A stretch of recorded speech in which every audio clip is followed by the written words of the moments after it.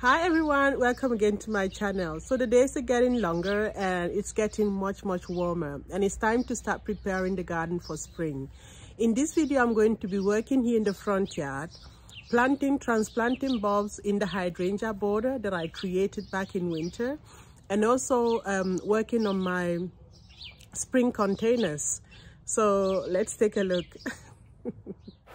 Here are some of the plants that I'm going to be using in this project today. I have the sweet peas here that I sowed indoor, and over here is the crown imperial bulb that I received from my mother-in-law. So what I'm going to be doing today is going to be transplanting these bulbs in this container. I planted them back in fall, and today I'm going to be potting them up and putting them in places that I think they'll look more beautiful. So I think I'm going to go without the pots themselves. I'm just going to put the bulbs in directly and hope for the best. So this is a special mix of double tulips. So yesterday, while I was working on the border, I kind of realized that I don't have enough bulbs to go around. So I'm going to be using the daffodils today that I have in these pots. Just a few around there, just to make it look more full. This is a mix of fragrant daffodils that I also ordered online, and they come in different colors. So I have the daffodils in now. So I think this border is done as far as the bulbs are concerned, and we just have to wait and see now how they bloom. What I'm going to be doing now is working on my flower pot arrangements around here. And the goal would be to have something similar to what I've already put in place on this side, where I've used my hibiscus topiary in this gray pot here, with some pansies and some of my sweet peas that I sowed indoors. I'm testing that. So, and over here I have the spring flowers, the daffodils, the containers with daffodils here, and up there we have the tulips and some of the crocuses that are already blooming. So I'm going to try to make this also for the other side over there. I initially tested this composition of plants in a terracotta pot, but I wasn't quite happy, and I prefer it in this gray container.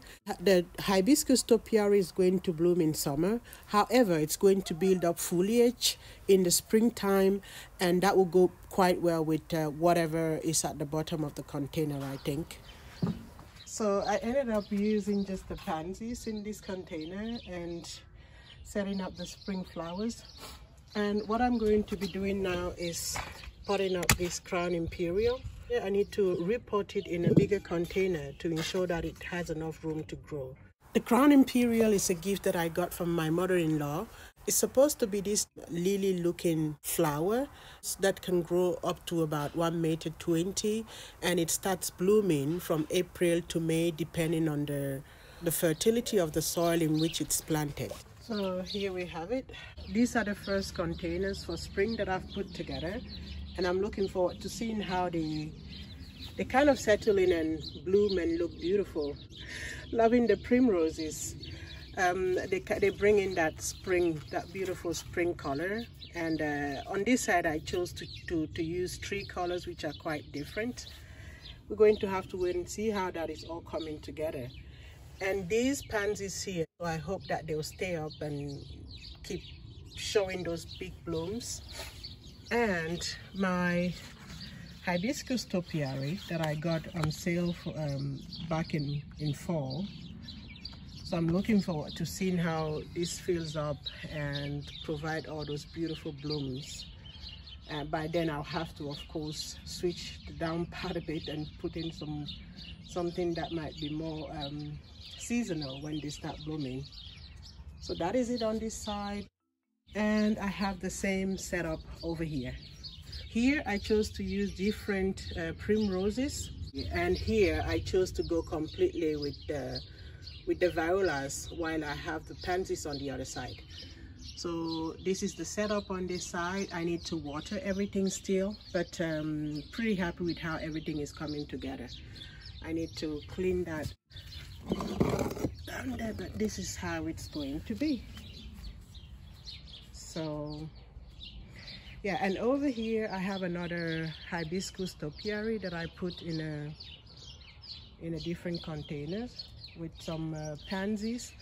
All of these, no, actually these are violas. These violas, they come from the border over there. The violas that I've used here, they all come from the border because I'm beginning to clean up that border, and I'm using some of the flowers in the container arrangements. And the tulips that I have here, this is a bunch of tulips that I collected from the hedge. They used to grow inside the hedge there back when I didn't have the flower, the hydrangea flower border.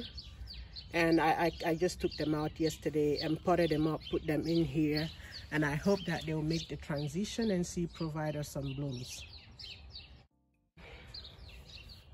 I'm pretty much going to be, oh, look at that. Oh my goodness. Oh, that is beautiful. That is a beautiful bloom full of seeds. I've never seen that before. But I'm going to be moving these pots, the helleborus, towards the back. I don't know if I'm going to take them out of the containers. This one especially, I'd like to keep this basket here for the spring season. But I might have to remove the helleborus and plant them in the back where we have cooler temperatures year round. That's pretty much it for this video. Thank you so much for watching, and see you in our next one. Bye bye.